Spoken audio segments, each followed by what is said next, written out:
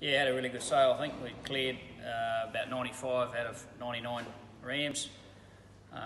Yeah, averaged just over $1,000, similar to last year.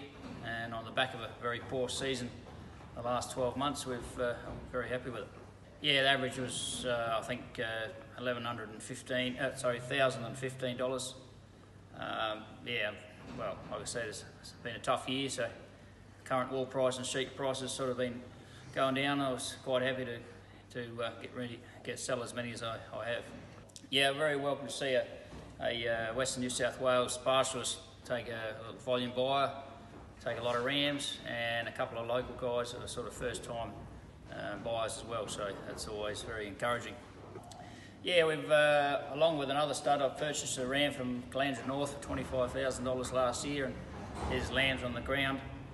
This year look fantastic, they've grown out really well.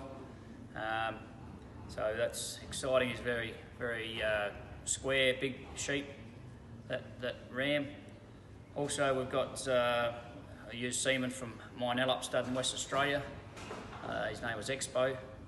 So those sheep look very nourished and yeah, beautiful, yeah, good skin on those lambs too. So yeah, we also used a ram from Greenfield's Lofty. So looking forward to the horn size, the horn stud. So we're looking forward to see how they come out too.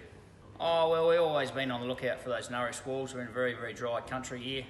We only had 4.5 inches last year, 2019. So yeah, no, we just our selection criteria when we're looking at new rams, that's one of the first things we look at is the nourishment.